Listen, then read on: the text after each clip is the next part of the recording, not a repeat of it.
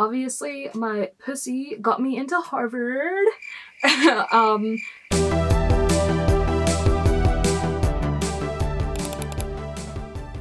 Hey guys! Today we are going to do something very, very exciting. We are going to look at my Harvard admissions file. Honestly, it's a little bit existential for me because I don't really know why they picked me, but every now and then I do like to look at this because it reminds me that these people thought really nice things about me and said really nice things about me, and we all know that it feels really nice to be complimented for a little serotonin boost. So let's get right into it. When you actually get your admissions file, you have to schedule an appointment and you go into this room and there are other people there as well, and they just have your file on the table, and you go and you sit and you just read through it, and you're allowed to take pictures of it, but you're just not allowed to take it out of the room. And you get given this sheet of paper and it kind of looks like a medical exam sheet. There are all these numbers and letters and acronyms and it doesn't really make any sense. I ended up using this blog to help me decipher what some of these codes meant, and I found it really helpful. So definitely check it out down below, and I will be putting pictures of the admissions files here as we go.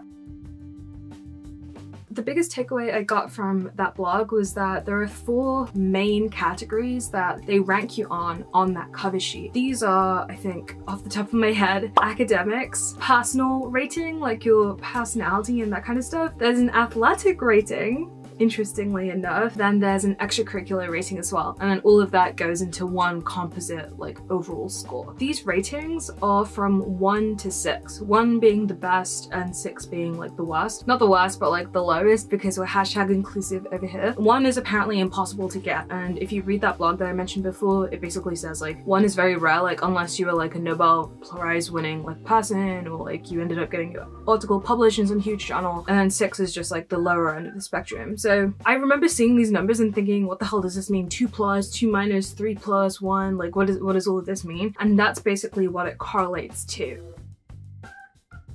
So in the academic rating, I was rated 2, and then the other person gave me a 2 minus. I feel kind of flattered that I was giving a 2, like I feel like that's pretty nice. And I think that checks out because I did try really hard in school. I worked really hard, I got really good grades, I wasn't slacking in any way, so that makes sense to me, that checks out. For the personal rating, I was given a 2 minus, and I think the minus sways more towards the 3 than up to the 1, so I guess I was good, but perhaps not the best, which is fine. I think at that time I was very shy, the time of the application in the interview, so this completely makes sense to me. The thing is, like, this whole athletic rating thing I feel doesn't really make sense to me. So on the blog it said that they have this athletic rating so that athletes who are applying who might have like lower other rankings would still be given a fair weight, but like I'm not athletic and I feel like a lot of people I know weren't athletes. I don't know, I still feel like it's a bit weird that they have that ranking in there. So I got a 4. I'm actually really flattered that they gave me a 4. I don't really do any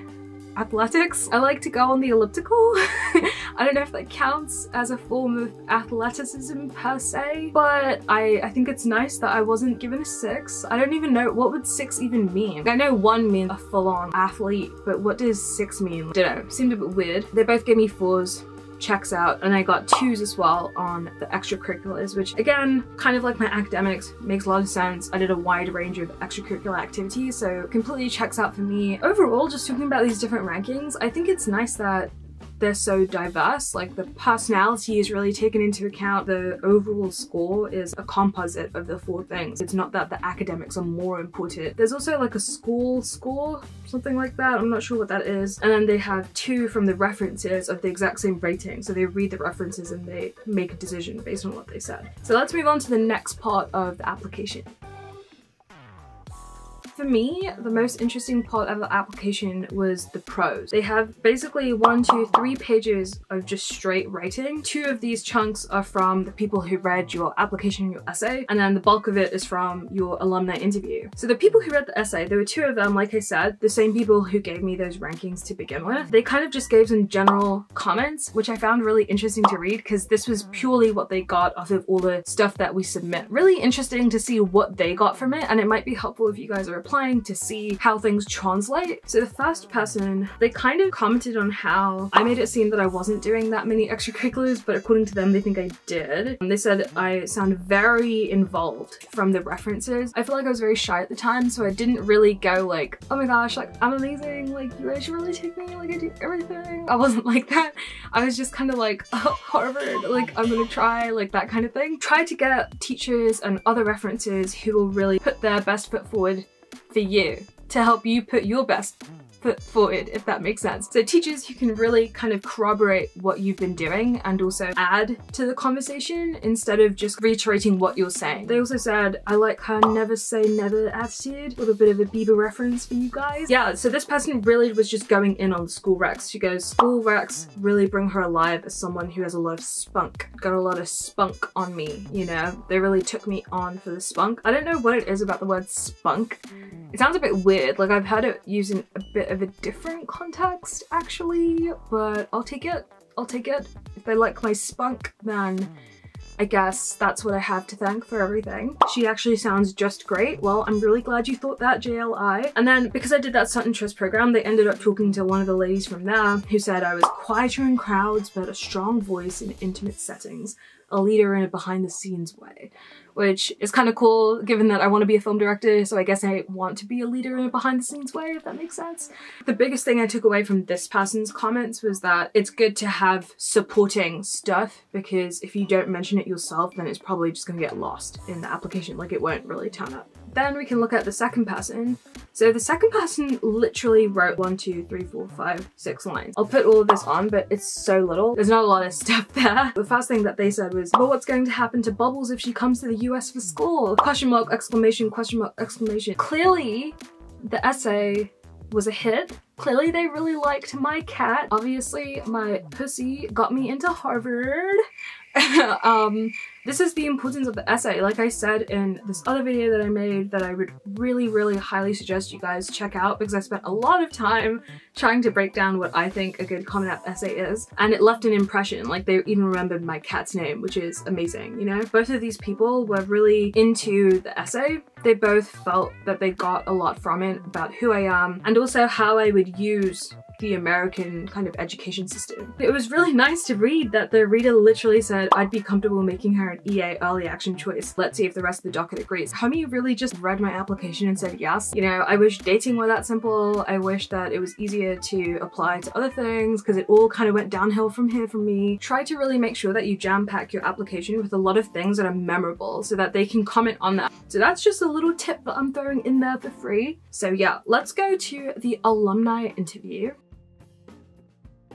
I'm in between a move right now, so I'm kind of just like slipping and sliding all over the place, literally, and also metaphorically, but well, I guess literally in the other sense too. Anyways, back to what's at hand here. The last part of the file is the alumni interview, and this is actually the biggest chunk. I remember my interview like it was yesterday. It was so great. I really feel like I got to know the school and also the interviewer. They took the time to get to know me. We sat in a cafe in London for like over an hour, chatting away. They rated me on a personal scale, extracurricular scale, academic scale. They didn't rate me on my athletic performance, thank God, because no, I was not going to be running around that cafe in heels trying to prove that I can do like flips and turns all over the place. But let's have a look at some of the details of what they said. Daniel strikes me as an unusually mature, confident young woman at ease with herself and the world around her. Boy, did I have him fooled. Interviews. Interviews are really stressful. People get really stressed out, and I kind of knew that the American interview is very different from Oxbridge interviews in the UK because I was really lucky that I got to do the Sutton Trust. So I went in knowing that I was going to have this casual conversation. When you're going into the interview, just try and be chill. Try to act like you're talking to a friend, a mentor type figure, and make sure you ask them good questions so that it feels like a conversation and not just you being really nervous and scared about opening your mouth. They also had to sum me up in a number of descriptors, and I got open, confident, warm, and curious, which is really nice. Throughout this little personal rating description, there was a couple of things. What kinds of things did I talk about? Books, politics, school subjects, London, and more. Apparently I had clear leadership skills, which again was reiterated by one of the reader comments too. I had a quiet sort of confidence. I also asked questions that were relevant. The key here is just to not be a douche, I think, and to show genuine interest. Those are things that you don't really need to be told. If you're interested in applying to a school, you should be genuinely interested. You shouldn't just be going anything for the name brand or anything like that. Anyways, moving on to extracurricular athletic. Oh my gosh, I lied. There is a small athletic bit. Extracurricular athletic, community employment, and family commitments. So my interviewer talked about Model UN for me, also refugee crisis. The Syrian refugee crisis was really big at the time I was applying. I wasn't naive about these issues. I did private tutoring and I was really passionate about it. So, and then they kind of left off by saying that there were a number of things they thought I could end up doing at Harvard. Being in debate, a number of clubs to do with government, international relations, art, music, film, documentary filmmaker. So I was really shook how spot on my interviewer was. I think that he really understood what I was interested in and how diverse my interests were, but I wasn't diverse in the sense that I was like, oh, like I really don't know like anything of what I wanted to do. It was more that I was struggling to like narrow things down, if anything. He also specifically said I had no sense that any of these things that Danny was doing were resume building, which is again really important. Don't do things just because you think that someone is gonna look at it and think, oh my gosh, I need to take them in right now. Doesn't make sense for you because you're going to be wasting your time doing things you might not care about. Doesn't make sense for them because it might be really obvious that you don't care about it if you turn up to the interview and you're just kind of like, oh yeah, I did do this thing and this thing and that thing. Try to be genuine with your extracurriculars, even if that means doing one thing but doing it really well, or kind of like me, dabbling in a bunch of different things because I liked everything and wanted to try it out. In terms of the academic rating, so literally the first line says a perfect fit for a liberal arts education. That's good. That's a good sign from the beginning. And he talked a little bit about my A levels. I was doing maths, French, history, also higher maths on my own, extended project about 1,000 Splendid Suns, but more from like an anthropological perspective. So it kind of highlighted that I would be taking advantage of the liberal arts education system. I think that was a really good thing that came across throughout my entire application, that the main reason I wanted to come to the US was to experience everything and to do all sorts of disciplines without having to like commit to one right from the beginning. Another interesting thing is that he commented on how I did art, which is unusual for someone of my background, but I clearly relished the creative and political possibilities that art has to offer. So again, don't feel like you have to dig yourself into some sort of specific box, right? Like I was doing languages, I was doing art, I was doing maths and science. Do what you want and it will get you a long way. Not just with this kind of thing, but anything in life. Just do what you want, you know? He wasn't really commenting about how smart I was, you know? He was commenting on my intellectual curiosity, and I think that that goes way further than just saying like, oh yeah, they seem really intelligent. Because obviously anyone can become intelligent, you know? People can become experts on a number of things, but if you have that intellectual curiosity, I personally really think that schools like Harvard and other Ivy Leagues and just other colleges in general really value people who are willing to seek out new information and want to learn. Like that's the whole point of academia and like higher education, right? You don't have to go to college, but you should want to go to build your understanding of the world. Oh, I'm getting out of breath, really passionate about my admissions file. This brings us to the overall rating. I was given a 2+, which is pretty good, very close to the 1. Basically, he just said, I am extremely smart and gifted and self-confident, but not at all arrogant. This is very kind. I'm sure that if my friends and family had to rate me, it'd probably be closer to like a 5 because I can be quite stubborn sometimes. This part was so nice to read. The thing that I find really interesting here though is that there is a bit of commentary on my personal background. What did he say? He said, I think that Danny was talented and curious and engaged as a person as such.